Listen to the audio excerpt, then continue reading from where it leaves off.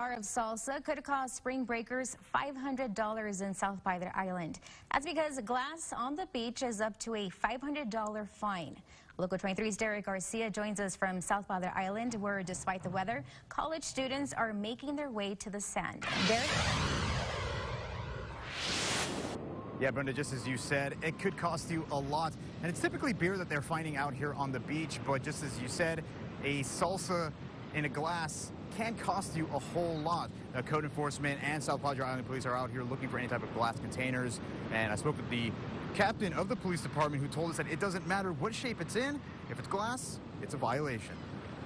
That's not just to include any type of alcoholic beverage or any type of soft drink, but this includes your foods, your picante sauces, your cheese dips. Anything that is in a glass container is not allowed on the beach, and it is enforced by court enforcement and the officers. And Brenda, just as you heard, South Padre Island police are looking for glass because a lot of people are walking around here on the beach barefoot, and if that glass finds a foot, it is going to be bad news for whoever stepped in it. And again, that beer or that bean dip could cost you big. Some of the violations can go all the way up to $500.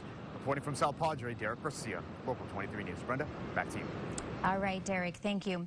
Well, Derek will be reporting for Local 23 News from South Padre Island all throughout this spring break.